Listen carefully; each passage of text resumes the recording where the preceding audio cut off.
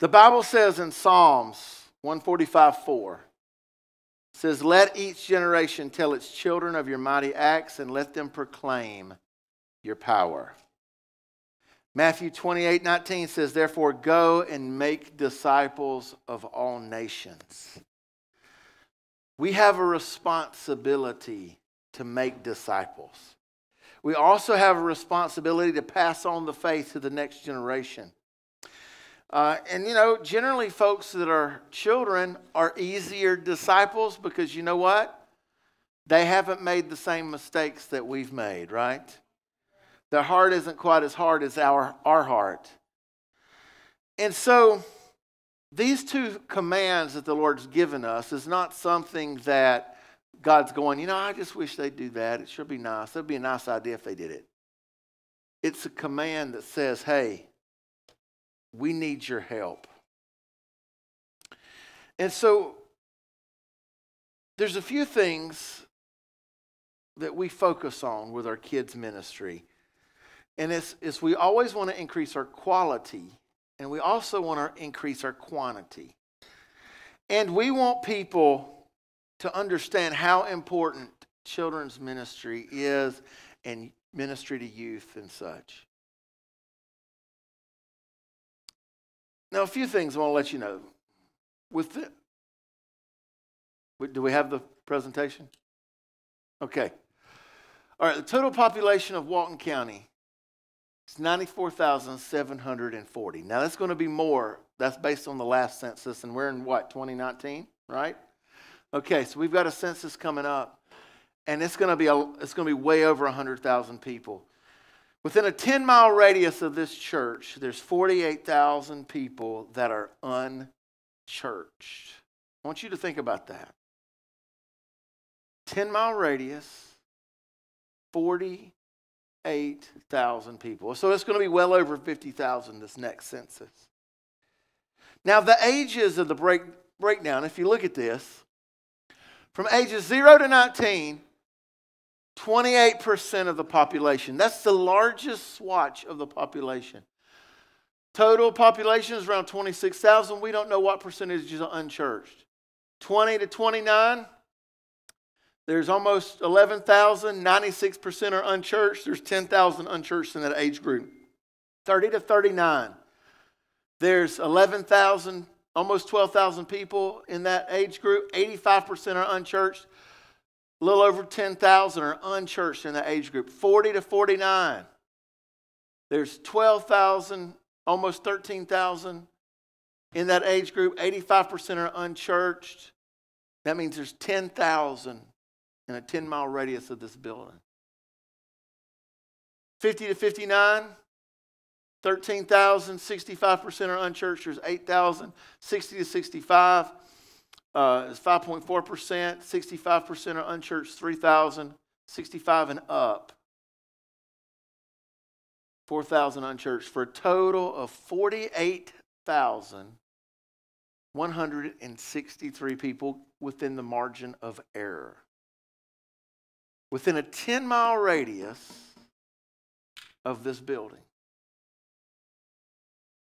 Let me tell you, we are in a fight for souls. This is about heaven and hell. This is about eternity. This is the epic battle of the ages. And the largest group of people are between 0 and 19, which make up 28%. And the easiest people to reach are also the largest group. But you know what? If you wanted to reach the next 3 age brackets, you know what people from 20 to 29, from 30 to 39, and from 40 to 49 care about absolutely most, more than anything in this world? It's their kids. Do you know what people between the age of 50 and 59 and 60 and up care more about than anything? Their grandkids. There's people that are in this church that go to this church because they're having to raise their grandkids, and they're coming because of the kids' ministry. There's people that's in these age groups that are coming because of the kids' ministry.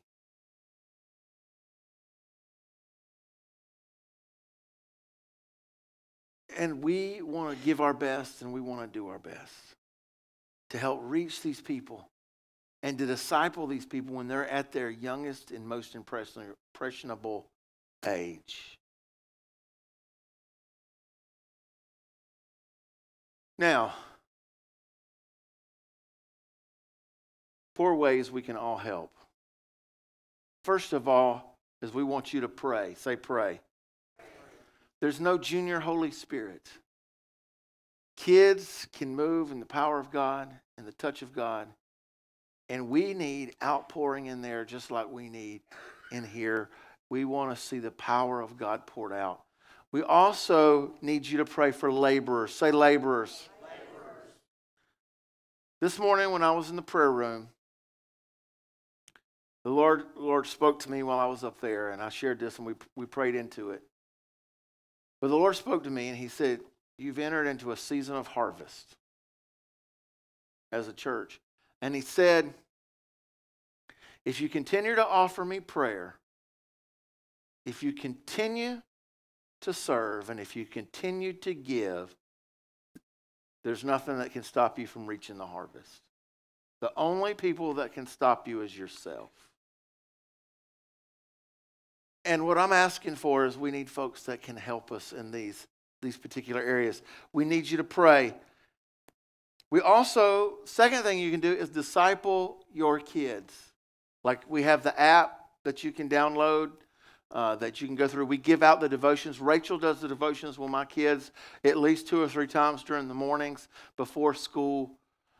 We can't fully disciple your kids.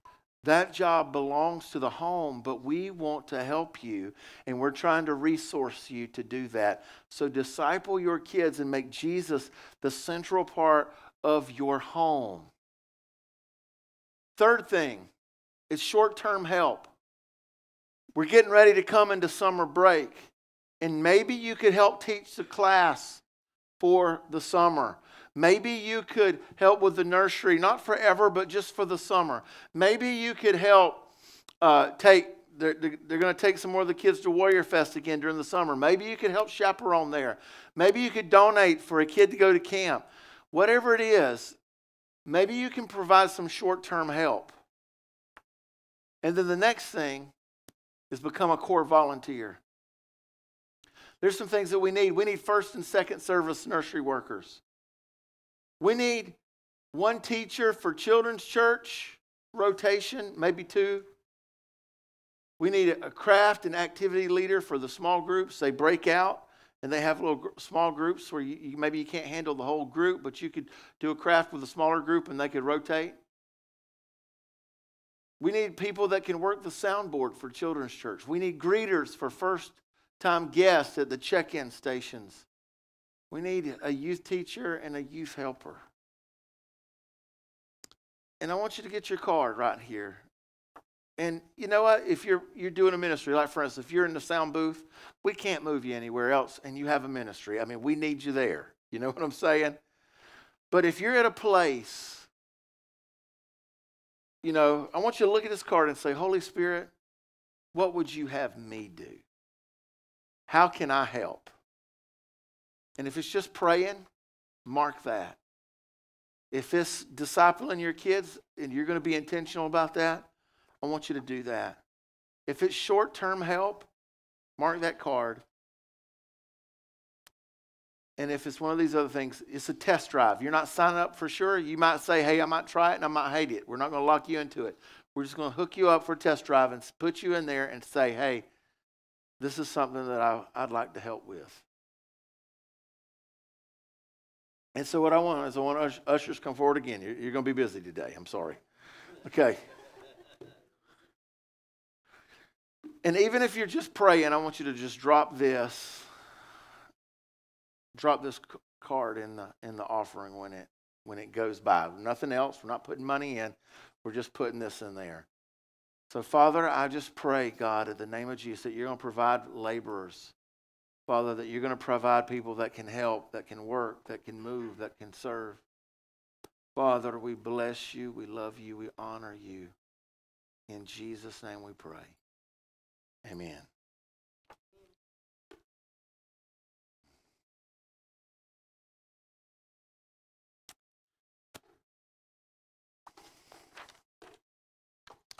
All righty.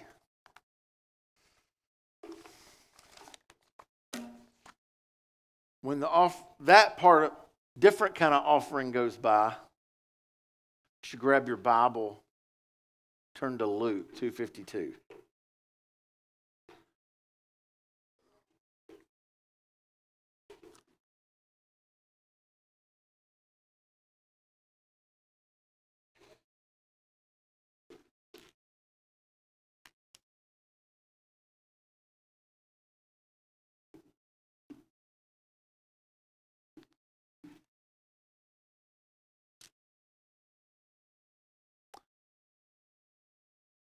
All right, now guys, I'm going to tell you, I want y'all to do better than the first service did. Okay? When I preached in the first service, some folks were sleeping a little bit.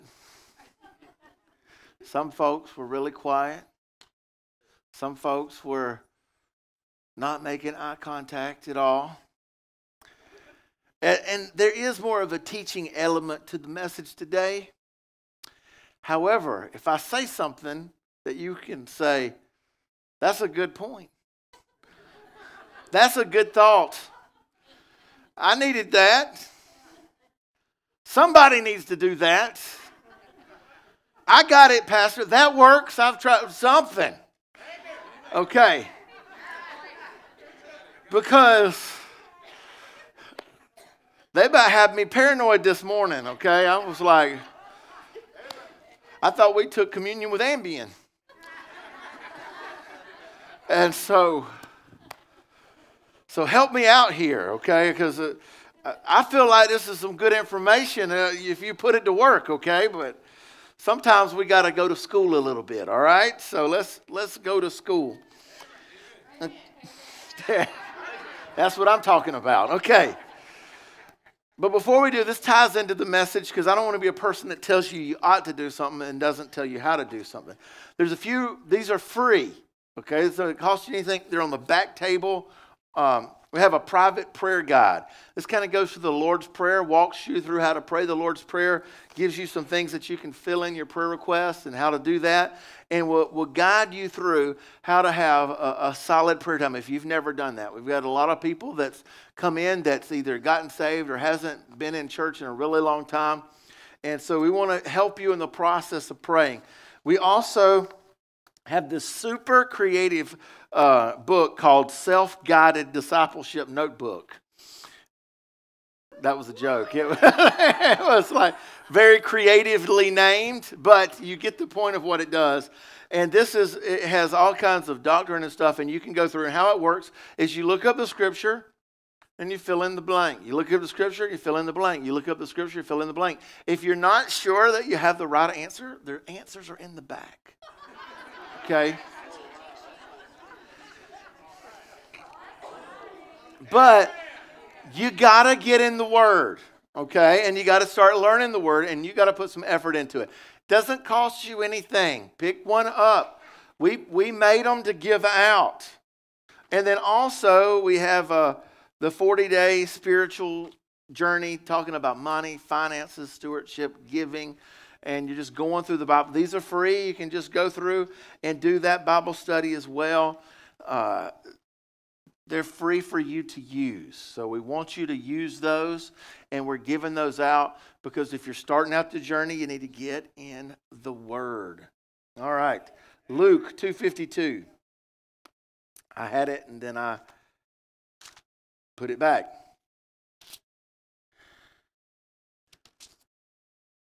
And Jesus grew.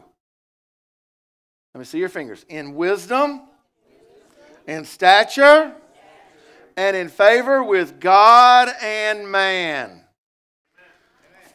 Lord, I pray, Father, that you are going to release spiritual growth in this place, Father. I pray that we're going to be solid, that we're going to be rooted, that we're going to be biblical.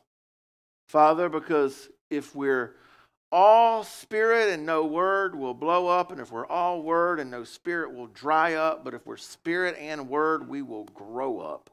And so, Lord, I pray that you will help us to grow up in Jesus' name. Amen. If you've ever watched the Olympics, then you've seen people do amazing things. Things that we could never do. But many of these people, even though they were born with a measure of talent, it wasn't the talent that they were born with that determined if they were going to be an Olympic athlete or not. It was the talent that God gave them combined with the training and the practice and the effort they put into being an athlete. You see, when you're an Olympic athlete, you have a plan for how you train and how you grow and how you develop.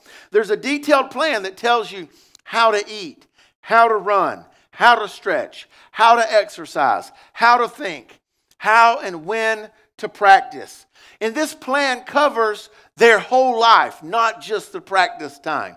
Because what they have for breakfast will affect how they practice, will affect how they perform in the moment. It's all encompassing. And let me tell you something. Your spiritual life is no different. If you fail to plan, you plan to fail. Say that with me. Say, if I fail to plan, then I plan to fail. If you don't have a plan for your spiritual growth and your spiritual development, then you are going to stagnate and you're going to begin to go backward. You've got to have a plan for your personal development and your personal growth within your life. Because if you don't have a plan, you will fail. Now, Jesus, his life gives us an example of how to grow spiritually. Now, obviously you ask the question, why did Jesus have to grow spiritually? He's God, right? Let me give you a little bit of theology. Jesus is 100% God, but he's also 100% man. And when Jesus left heaven and climbed into his mother's womb, Mary's womb, he wed himself to humanity where he became 100% man. So he's 100% God and he's 100% man. And to be man, mankind, means you have to grow. You have to develop. You have to mature. It's part of being human. And if you don't agree with me, then that explains a lot. Okay. So to be fully human, you must grow and develop. And Jesus' life gave us 4 quadrants in which we are to develop our life. 4 ways that we're to grow spiritually and holistically.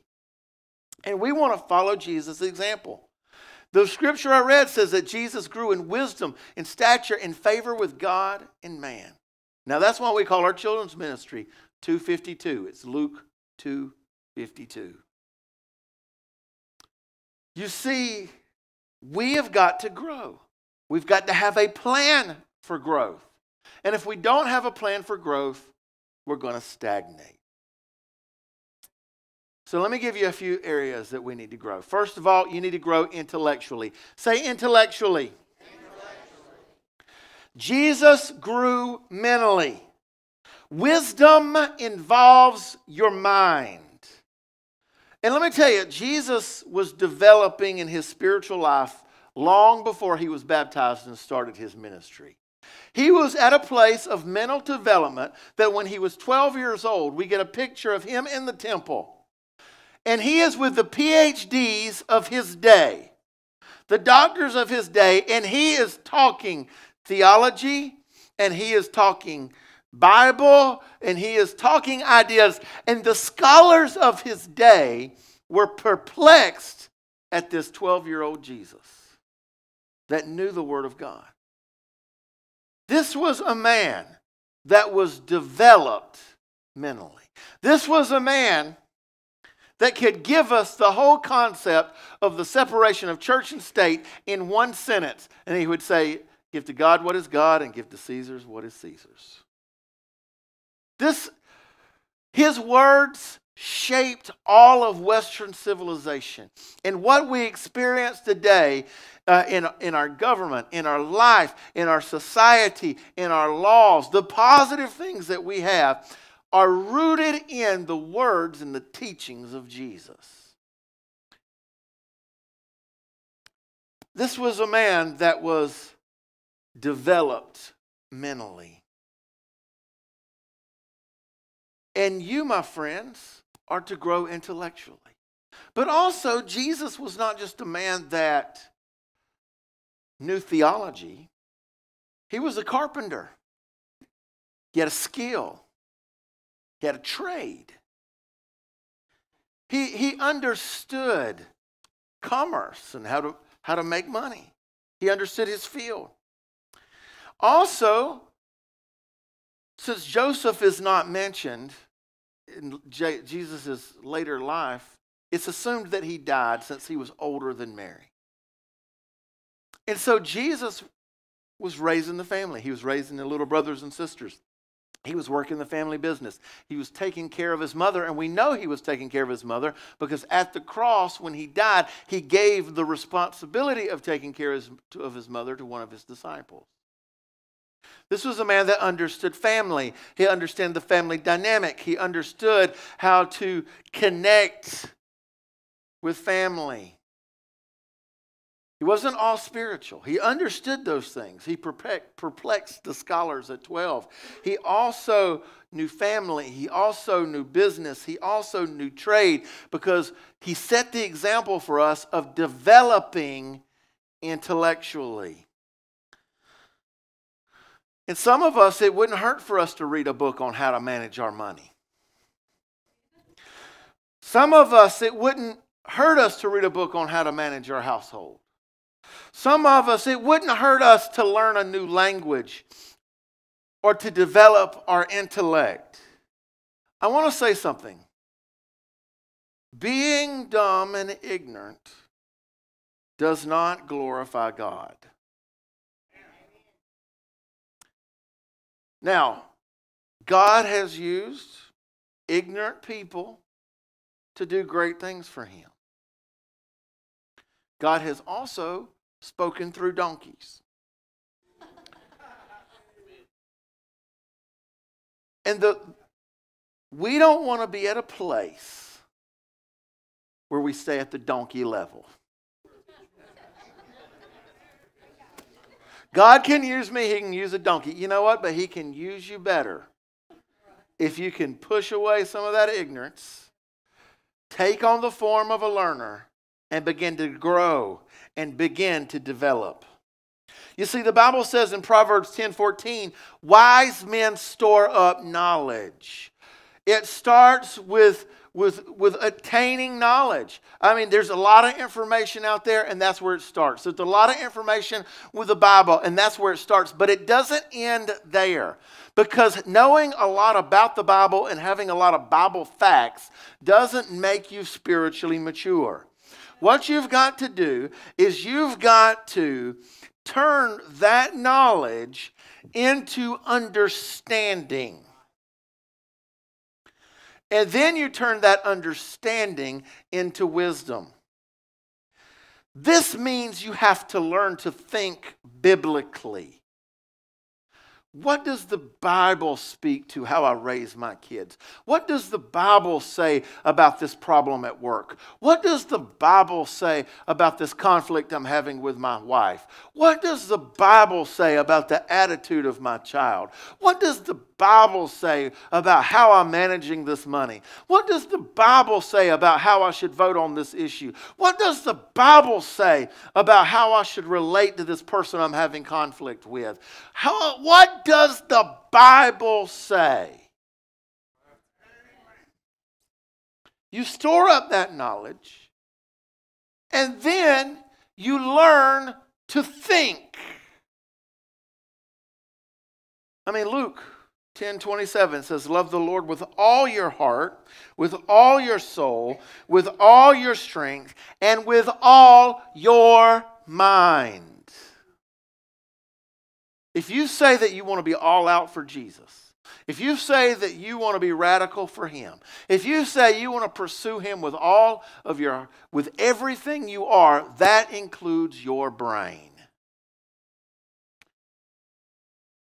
Because if you're going to love God, you've got to develop your mind. You've got to learn new habits, new ways of seeing things, new ways of thinking, new ways of understanding things, new ways of processing things, because now you are a believer of Jesus, and he doesn't want to turn you into a person that's just conformed to everybody else. He wants to turn you into a person that can use the principles of his word and can think about life and about situations and about different moments and apply the word of God to your life. Knowledge moves you to understanding. Understanding moves you to wisdom. So let me illustrate with this umbrella here. Knowledge says, I understand that umbrellas are for protecting me from the rain. And I understand there's umbrellas out there somewhere. Understanding says, okay, there are umbrellas, and I know how to use them. I'm smart enough and willing enough to understand the concept of how an umbrella works. Wisdom says, I know what an umbrella is. I understand how to use it. Now, when it's raining, I'm going to take an umbrella with me. Wisdom is the knowledge applied. And the reality is there's a lot of folks that know they're not supposed to do drugs. They have knowledge. They know how to run from the drug dealer, but they don't have wisdom. They don't do what they know.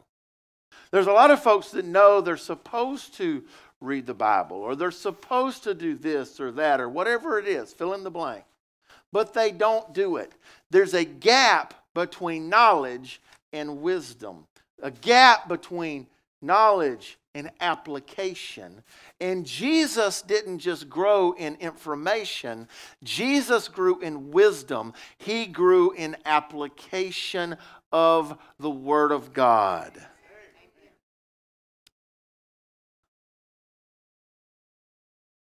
God wants you to get in the Bible, and he wants you to use it.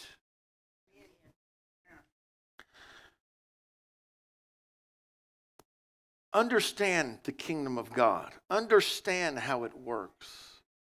Understand the Spirit. Understand how the Lord speaks to you. And seek out knowledge. I remember I was young and I was zealous. And I had a passion for healing and miracles, and like I still do.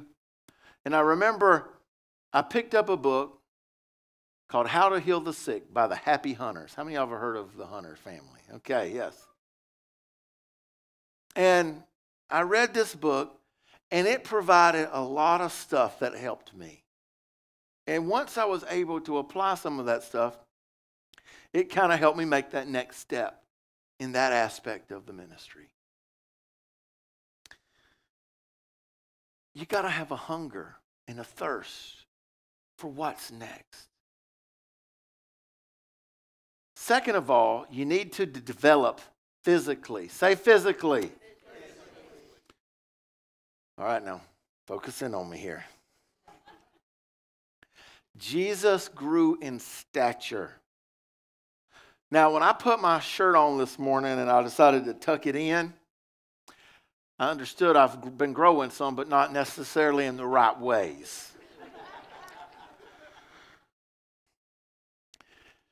Jesus developed. Now, most of us don't really think about this, but Jesus was in shape. He was a carpenter. Now, you didn't go down to Home Depot and pick up a bunch of 2x4s back then. You had to cut down the trees. You had to hew this was work. When he started his ministry, he walked the nation from top to bottom 3 times, a nation about the size of New Jersey. After being almost beat to death, history tells us that most people died after a Roman scourging. Jesus carried the beam of the cross halfway up a mountain. You see, you have a responsibility to take care of your body. Now, because we believe in healing and miracles, it doesn't give us the right to neglect our bodies. Do you have a physical condition that keeps you from being all that God wants you to be? Seek healing. If you have a physical habit that keeps you from being all that God wants you to be, then stop it. See, here's the thing. We all struggle. The problem is most people give up. You got to just stay in the struggle. I mean, I can tell you, there's nobody in this room that loves to eat more than me. I'm just telling you. You know, I'm telling you. I enjoy life, and I enjoy tacos. I'm just saying. It's just... But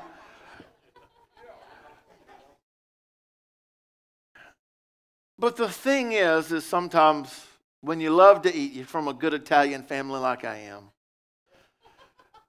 then there's a tendency sometimes to overeat or to do some things. You don't give up and quit. What you do is you just get back in the struggle.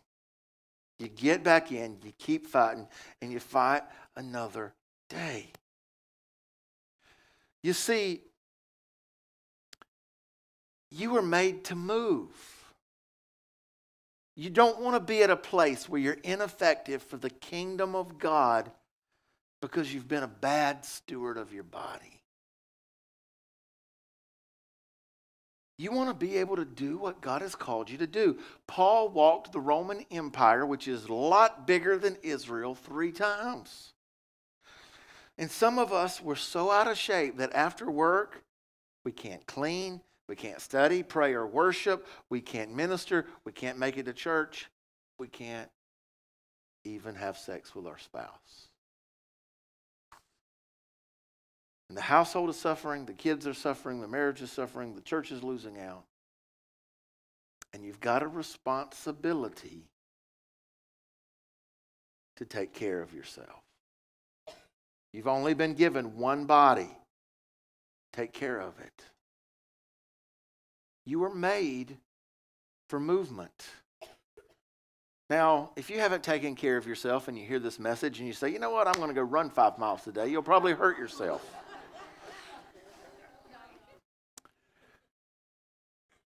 But consistent movement. A lot of people say, I'll hear people say, oh, well, I can't exercise, I'll hurt my knees. Or I'll hurt myself in some way. When you start, do you know that your cartilage, it doesn't repair? You know, you pull a muscle, the body repairs itself. Cartilage doesn't do that. But God did make a way for cartilage that every time we walk and every time it pounds, it gets thicker and stronger. And so what happens is people that run and people that do things, they don't have worse knees because of it. They have better knees because of it, because they've used it the way God intended it to be used. Let me give you something else. You're made to move. Your brain has 2 happy hormones in it, dopamine and serotonin. There's 2 primary things that help release dopamine and serotonin in your body, and it's the nerves. And you know where the nerves are found? On the bottom of your feet. And it's not, and what stimulates these nerves to produce dopamine and serotonin is not just standing on your feet. So if you're working a cash register at Kroger or Publix or something like that, you're not just getting a rush of pleasure while you're like, oh yes, I'll take your MasterCards. But when there is a pumping motion between the feet, then what happens, it stimulates those nerves and it releases dopamine and serotonin in your brain, and you start feeling happy. Some of you guys have been sitting on your duff all day, and then you feel down and you're like binding demons, and you just need to get up and go for a walk. Because you were made to move.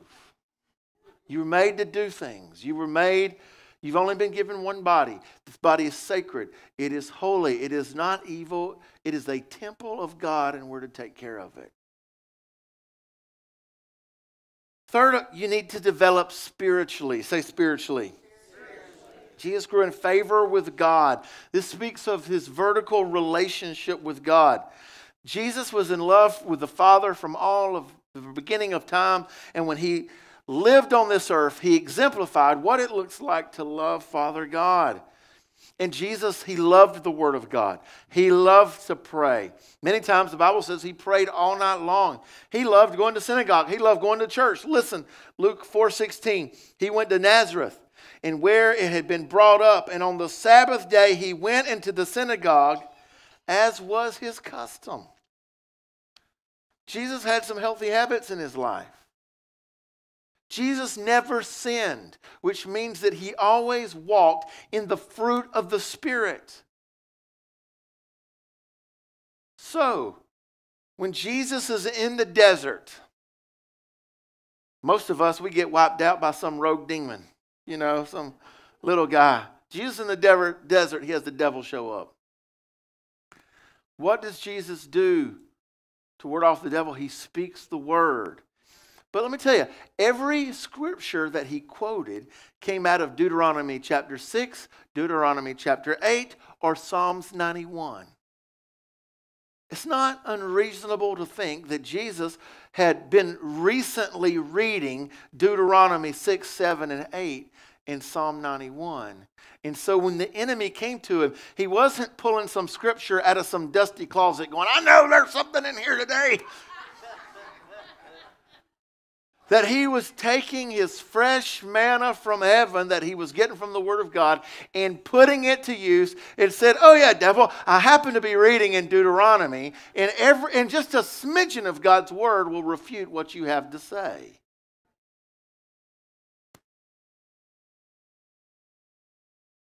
He used what he was thinking about. And I want to say this, God's not mad at you for being immature. He's not angry at you for being immature. He just wants you to grow. And when you stop growing, he's deeply concerned that you've stopped growing. Just if I had a child that was 3 years old and they stopped growing for 2 years, we would take them to doctors and we would try to examine what's wrong. When we stop growing, God wants us to examine what's wrong here. Now, there's 3 reasons we stop growing. First of all, is pride. Say pride. I got this. I don't need to do this. I know this. It's too simple. I can do this. Yada, yada, yada.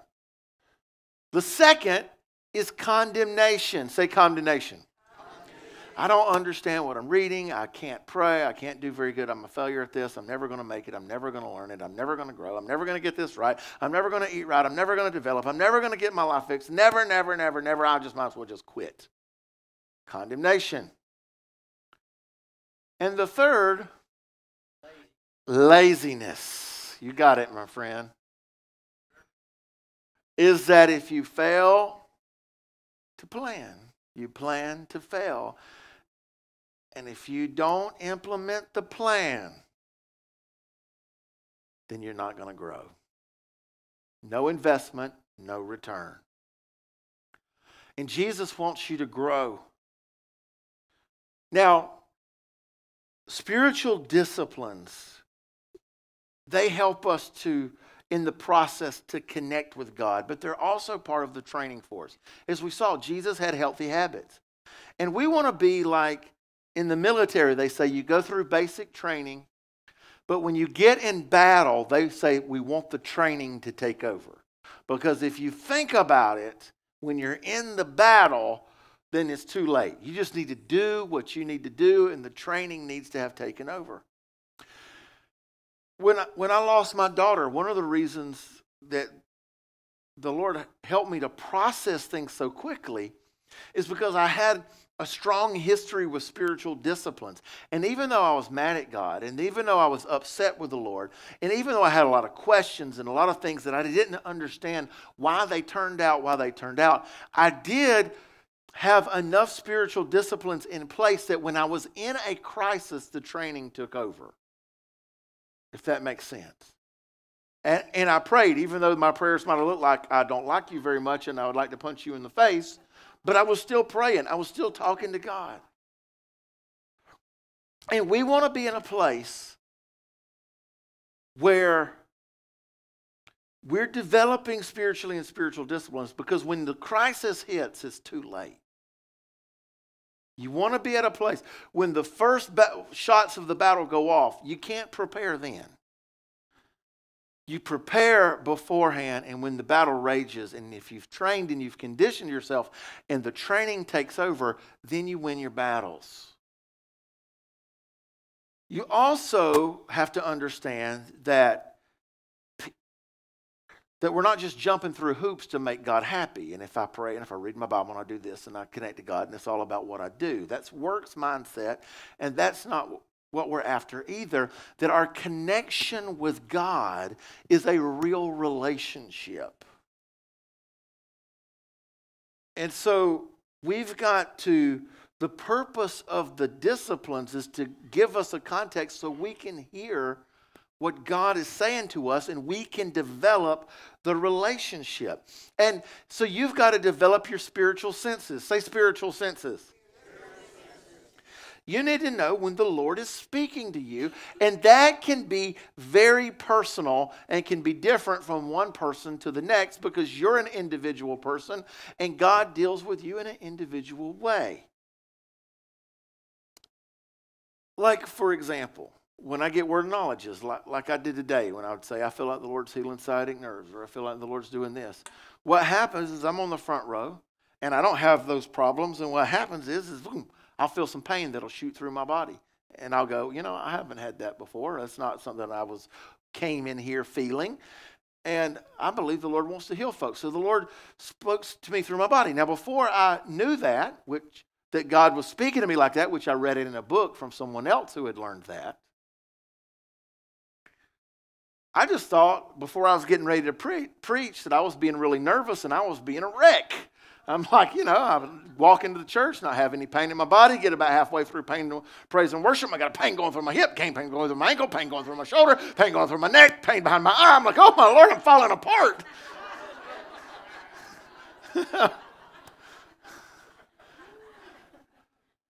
But I learned that the Holy Spirit was speaking to me, and that's how He was giving me the word of knowledge. And and it also helps me with compassion because I know what they're feeling because I'm feeling what they felt. So you gotta hone in. Let me show you something else. Everybody, I want you to close your eyes. And I want you to imagine I'm standing here on the front of the church, and right next to me is Bozo the Clown. He's got a big old red wig, white face, diamonds under the eyes, big old clown nose, polka dots on his outfit, big old red feet for his shoes. But this Bozo the Clown's had an accident and he's missing a front tooth. All right, now, how many of y'all could see that? Okay. That's what's called, this is what I call, that's your screen. Okay? Say your screen. Okay. Now your screen is where the enemy will put pictures of you doing bad things. This is where you can imagine things like Bozo the Clown. But the screen is also where the Holy Spirit projects things.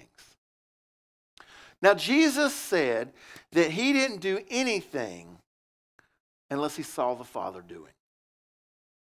And He might have been having open visions all the time. But the reality is He probably saw it on a screen. Because you know what? A picture is worth what? And God's native language is not English, it's spirit. God is spirit, and those that worship him must worship in spirit and truth. And especially when I was younger and I was really trying to get a word from God, I'm like, all right, God, I'm going to hear your voice, and I'm going to hear something, and you're going to speak to me. And most of the time, when I did that, I missed it. And I was looking for God to speak to me in English, okay?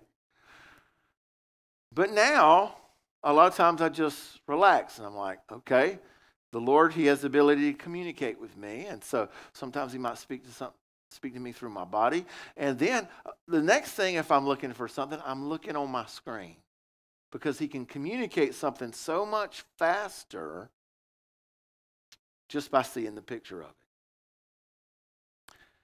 And so I check that.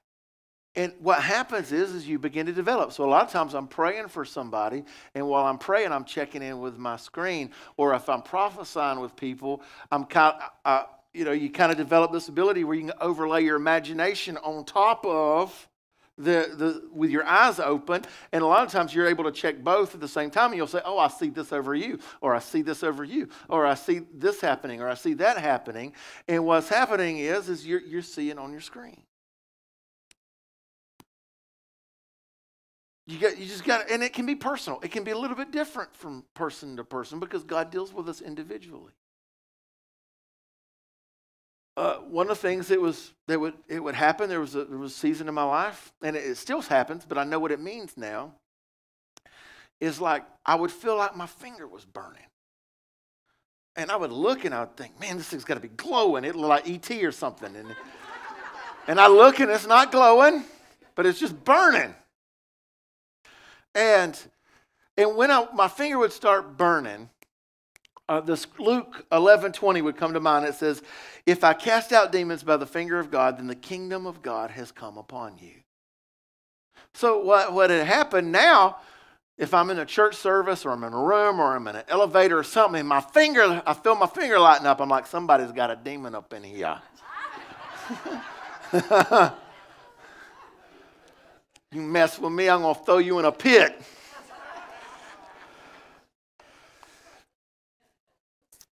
Now, the thing is, over, 25 years of living for God, I've had really big encounters with God, and I've had big encounters with demons. But you don't live in kind of like the high places. You don't live in like the sensational stuff just happening all the time. At least I don't. But what happens is in regular life is the subtleties. Most of the time, God doesn't blow through here like a freight train. It's just a subtlety that we're able to pick on together, and when we step into that subtlety, it unlocks something, and then the supernatural begins to happen. But we live in the subtleties. It's the little finger that's burning. It's the fire that you feel on your hand in that moment. It's the, that scripture that keeps coming to you at mind. It's the pain that shoots through your body. And that the Lord is communicating with you in a very real and a very relational way. And you've got to get in tune with that. And then ultimately, all of that pushes not toward sensational stories, but an intimacy with Him. And a relationship with Him. And the beauty of it is most of us in this room are already experiencing these subtleties that God is speaking to us. But we're just not aware of them. But what happens is when you get aware of it, then you're able to kind of hone in on it. And you're kind of like, okay, that's God speaking to me. And you're able to, and when you hone in on it, you're able to kind of dial in the radio. It's kind of like when you get you had the old radios and you would get close to the station and you'd hear it and there was a lot of static, but it was coming through. But when you pick it up and you understand that's what it is, you're able to kind of fine tune the dial a little bit and kind of hone that in.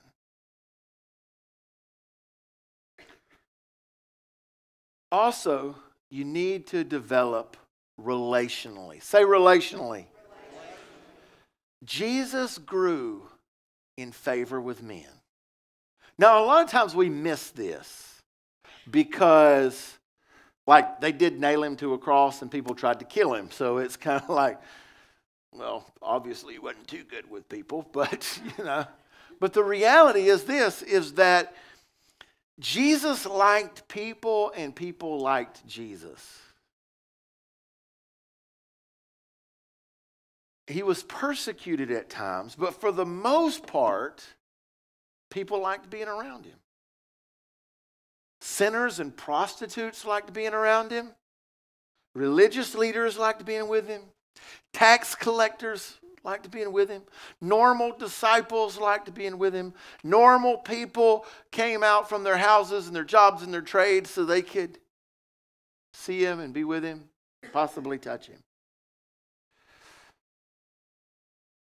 You know, sometimes, I've seen this over the years. Sometimes we act so spiritual, or we try to act so spiritual, that sometimes people don't like us. And we're like, well, they persecuted the Lord, persecuted me. It's just because I'm so holy. And I'm thinking, your problem is not holiness. It's relational sin that you don't see. Jesus was real and people liked being with him. He cried at the tomb of a friend.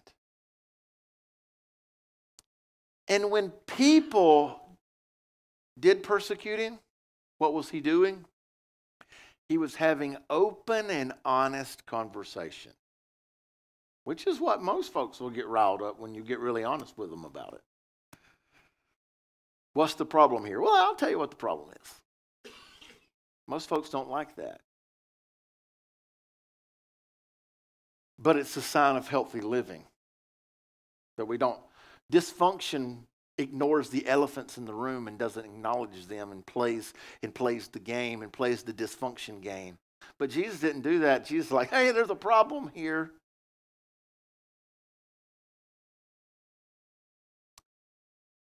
You see, Jesus grew relationally.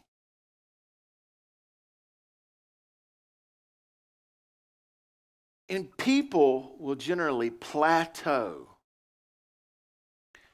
in their leadership and in their ministry based on their people skills and their leadership skills. Now, your character is foundational. If you don't have good character, your life is going to crumble, your marriage is going to crumble, your career is going to crumble, your ministry is going to crumble. Your character is your foundation. But it's not the whole building. Okay? You got to have a roof on that foundation. You got to have some other skills and things that you're adding to that. Like for example, some of us need to learn to operate in different social spectrums and different social settings. Jesus was able to connect with the poor. He was able to connect with the middle class. He was able to connect with the rich. He could connect with Jews. He could connect with Gentiles. He could operate in different social settings. Because, let me just tell you this. There's some things that are appropriate in one setting, but not appropriate in another. And it's not being fake to adjust to your setting. It's just being socially aware. And being socially aware is being others focused. And being others focused is central to servanthood. Jesus connected with people in work settings, in religious settings, over dinner tables, and on the cross. And if we want to be like Jesus, we've got to expand our ability to connect with people in different social arenas and different social spectrums. One time, I had a picture on my screen, right? Remember our screen? And I had a picture on my screen, and I saw this round platform that was like on top of a cylinder, okay? And the cylinder would like rise up almost like an elevator going up, but it was solid. But it wouldn't rise up all at one time. It would have, like, if you imagine like a pie graph, one part going up, then another part going up, then one part going up.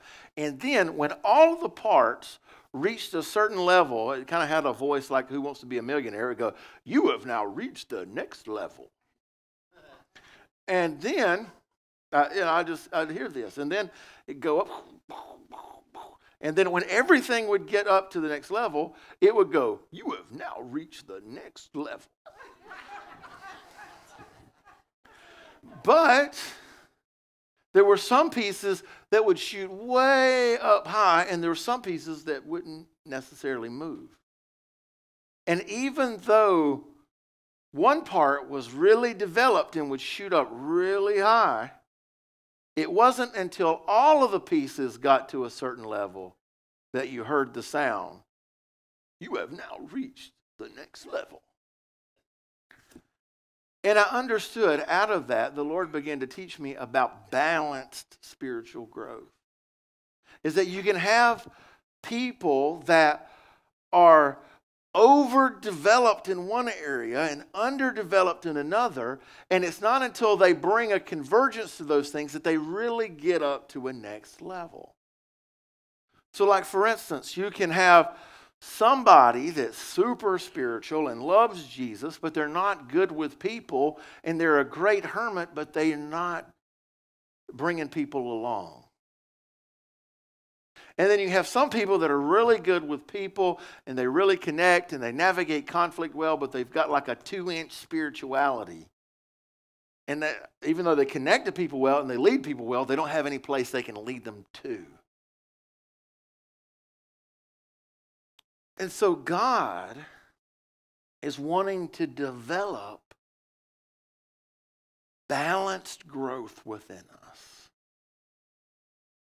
A growth that we have wisdom, a growth where we manage our body well and we can carry out the call that God has put on our life, where we grow in our relationship with God and we have an active, vibrant, spiritual relationship with a living God, but also develop the skills to understand people and to love people well and to connect with them well so you can lead them to a place, hopefully, that you've been. Balanced growth. And it's not until we balance all of these things and get them all to a certain level that we get to the next level.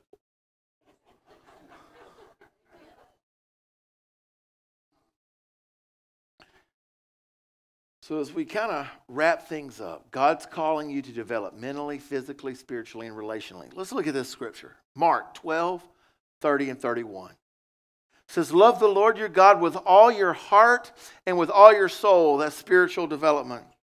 "And with your mind," that's mental development. "And with all your strength," that's physical development. And the second is this, "Love your neighbor as yourself," that's relational development. "There is no commandment greater than these."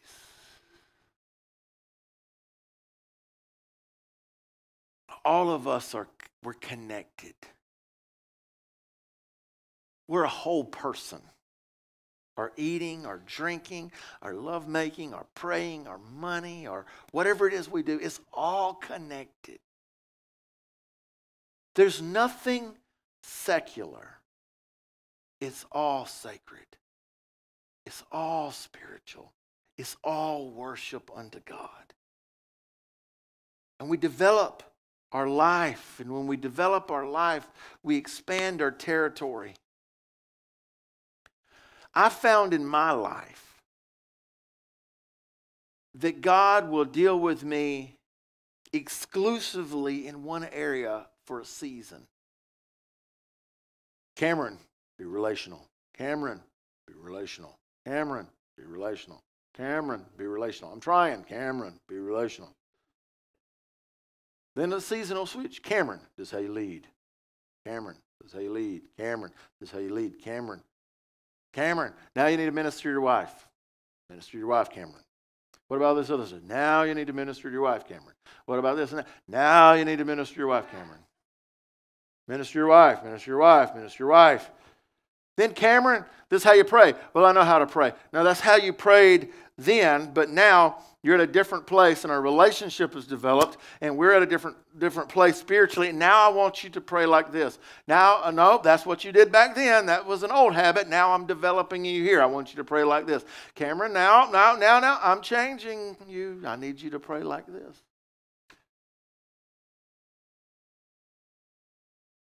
Cameron, no. Now you're in a season of worship. Just worship me. There's problems going on. I need to fix this. Worship me. Cameron, I need to do this thing with my kids. Worship me while you're doing it. Cameron, you worship me, worship me, worship me. It's about me. Cameron, season changes. Develop your people skills. Develop your people skills. This means you're going to send problem people to me, doesn't it? Develop your people skills.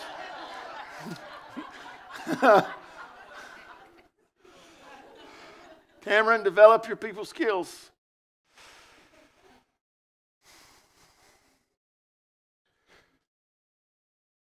See, and where we're going to bring all these things together is in the church. I mean, the church, you're going to hear the word, you're going to hear how to pray, you're going to get an initial touch from God, you're going to deal with relational problems. That's part of the training ground. You're going to learn to serve. You're going to learn to minister. That's why the central piece of the church is discipleship. And discipleship is not so much a warm, fuzzy feeling and you sit laughing while I tell a funny joke. It's more like you're having conflict with somebody and you got to learn how to deal with it. And God's like, give me 10 more soldiers.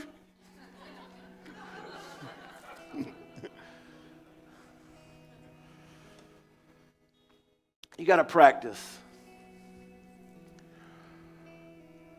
Now, you got to practice on a team. Now, there's still time that you can pick up a Think Orange card and you can sign that and you can help somewhere. If you want to learn about other ministries and things, we can get in touch with you. Just mark your card, your connection card there. It's in your seat as well. Just drop that in.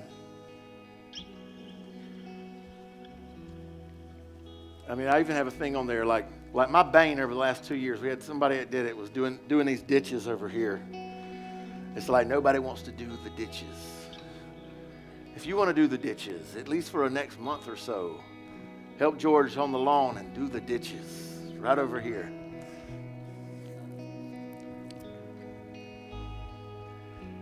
Still, you got to connect. Maybe it's the mother and daughter tea. Buy some tickets. They're for sale today. Get those tickets. Chill with your daughter. Chill with other church folks. There's still a few weeks left in the small groups for this semester. Hop in a small group. Get there.